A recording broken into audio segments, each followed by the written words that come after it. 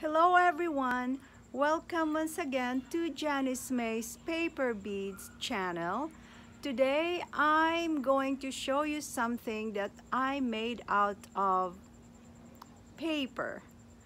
Um, I am very pleased with the results. It has the matching earrings, and let me show you the necklace. So this is what I call a true mixed media piece, but the star of the show is this big focal bead here. And I'm gonna show you how to make the bead from start to finish. So this is the necklace up close.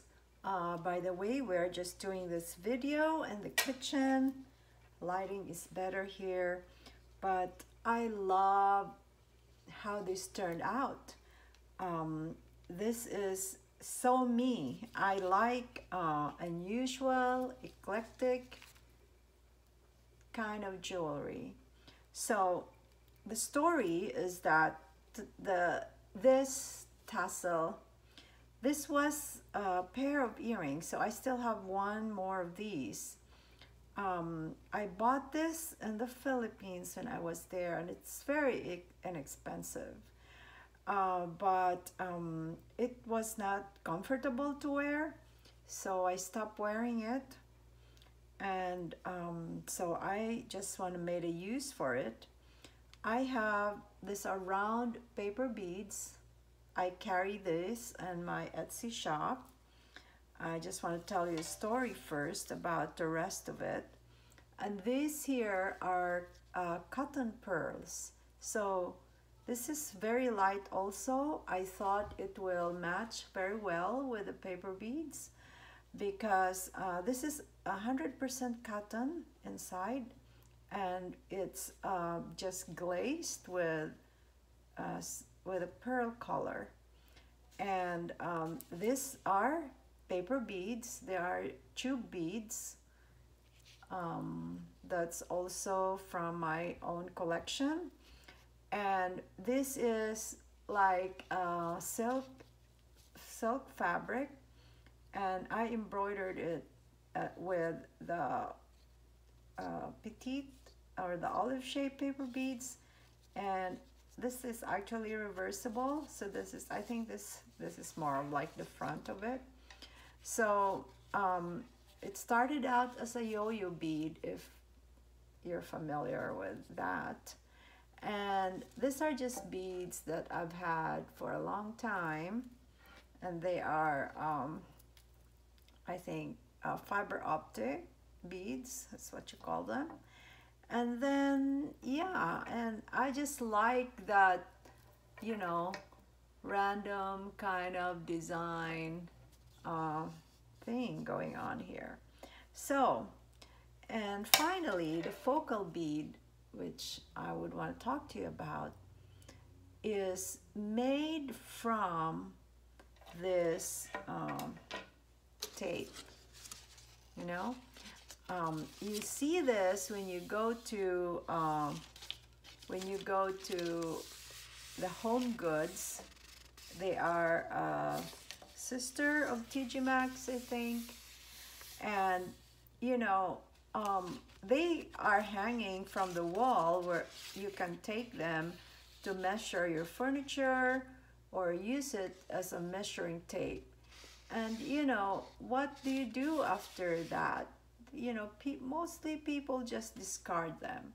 So I picked up a couple of them. Well, this one I used, and this one I just got it from there as a sample.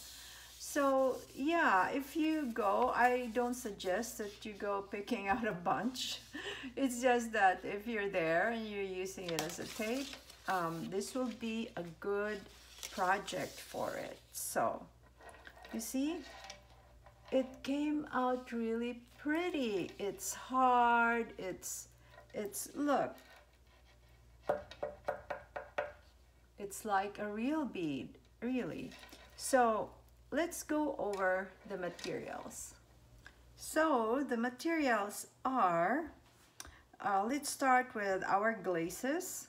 So this is what I use to glue the ends of the big bead, because I find, but you can just use whatever glue you have. It just so happened that I have this and I find that this really sticks good.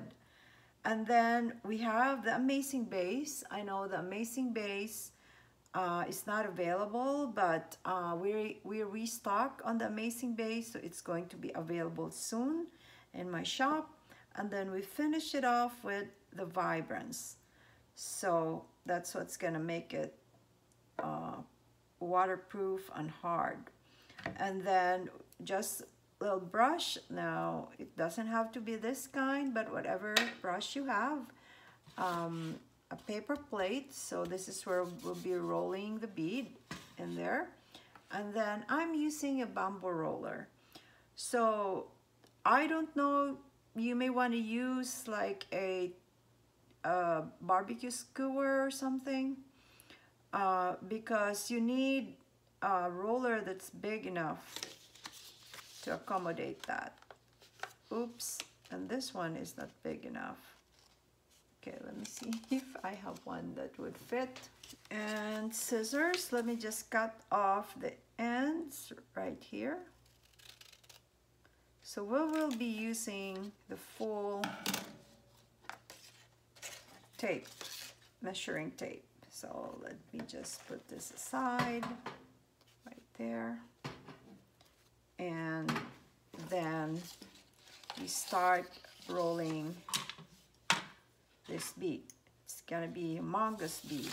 So we can start, I guess, here. This part here. So this is how you use our bamboo roller. Now, if you're asking, I have several videos.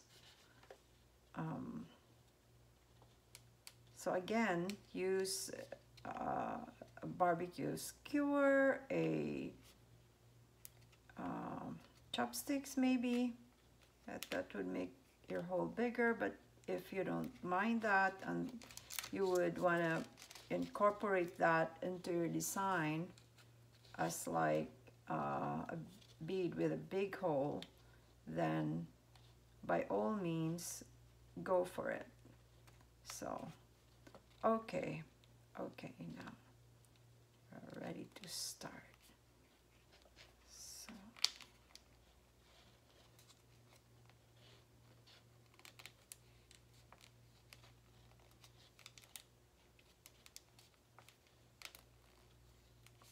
you want it tight, but you know the glazes that we're gonna be using will also tighten your bead.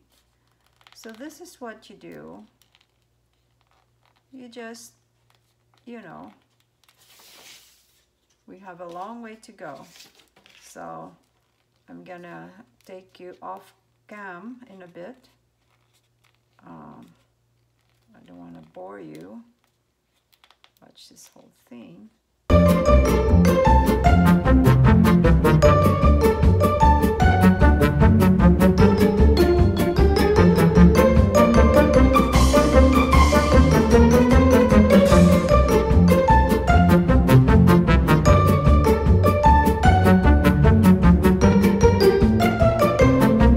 So we're almost to the finish here.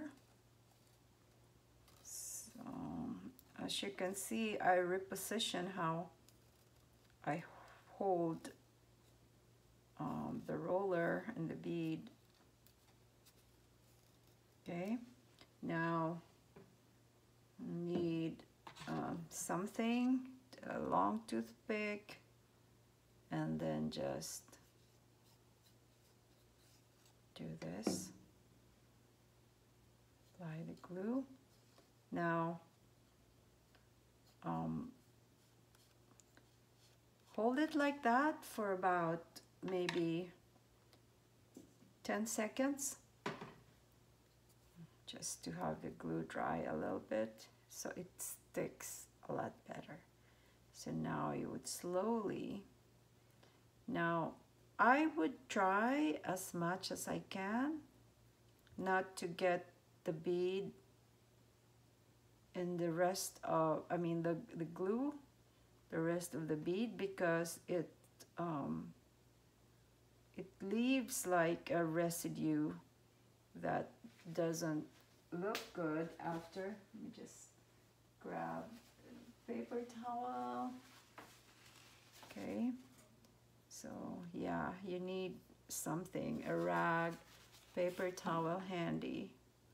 So now held it for like 10 seconds. Okay, so you see now it's good, but it gives, the glue gives like a hard, like a rough residue, so I can wipe that off later if I want to. Now we take it out from the roller, just like so, and there you have it. You have a tightly woven huge bead that has that like funky design almost, but it says TJX rewards. So it can be a present as a key holder to some TJ Maxx lover. I am one of those people. So now it's time for us to glaze our bead. So now I'm going to clean up this glue residue. It's normally okay for you to just like spread the glue to the rest of the bead, but this paper for some reason doesn't like that. It's like rough, so you have to just do whatever you think is best. So what I did with this is a twisty tie that I'm using. You know, I just like thought of using it because it's been like sitting right there in front of me, like calling me out, use me, because, you know, I don't throw things like that, so we can always use it for something like now.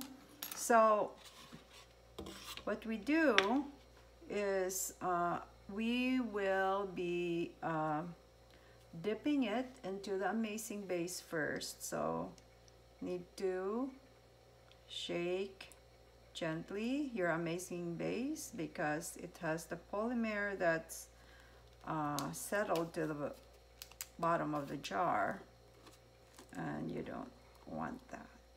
Okay, so it looks like this. It looks like chalk white, like milk. So do not set it out where, you know, kids or cats will think that it's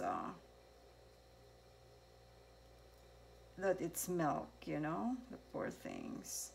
Okay, so what I'm gonna do is I'm just gonna dip it like so. Okay,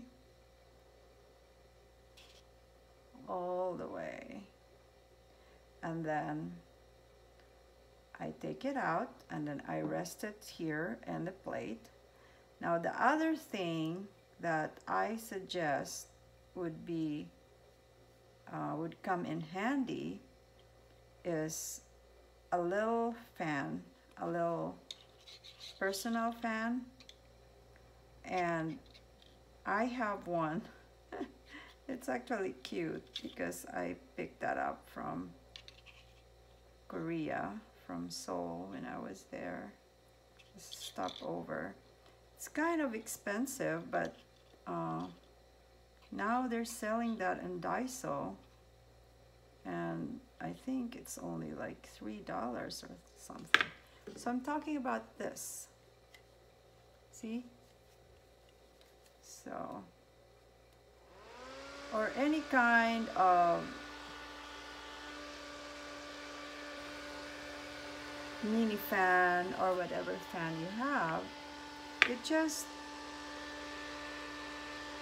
you know, makes the work faster.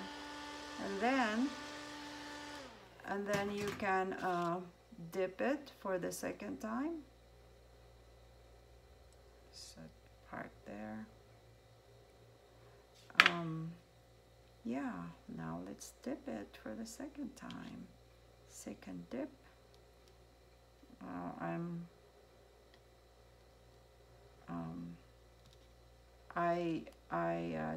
I switched the sides. Now I had this one go in first, and you can actually just, I don't know, roll it like so. Ooh, that's cool. Okay, and just take off the excess. Now you are making a masterpiece, so be patient. Be patient. Okay, and it's the fan.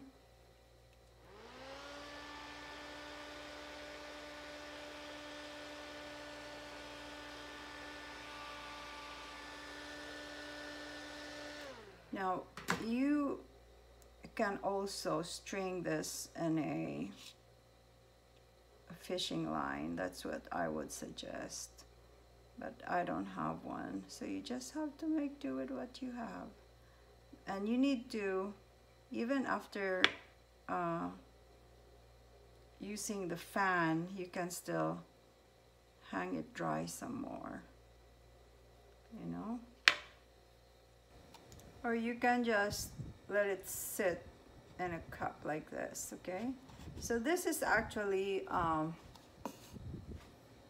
like almost dry, and we can now dip it.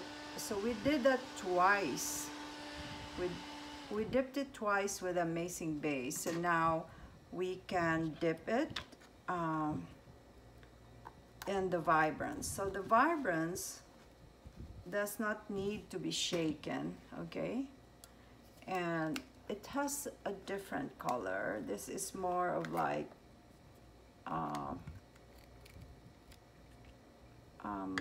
I don't know, it's more of like, it's not white, it's kind of creamy. So I mean cream in color.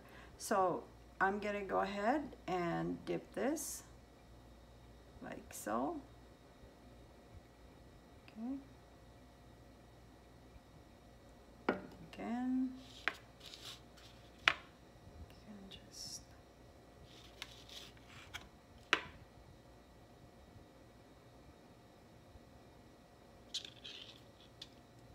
so the Vibrance has more of like a smooth consistency to it, and it just glides, you know, like so. I'm gonna dry it some more.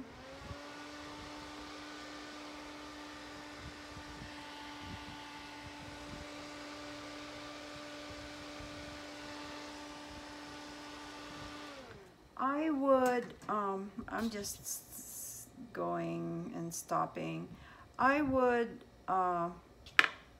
you know, watch this very carefully and try to change position every once in a while.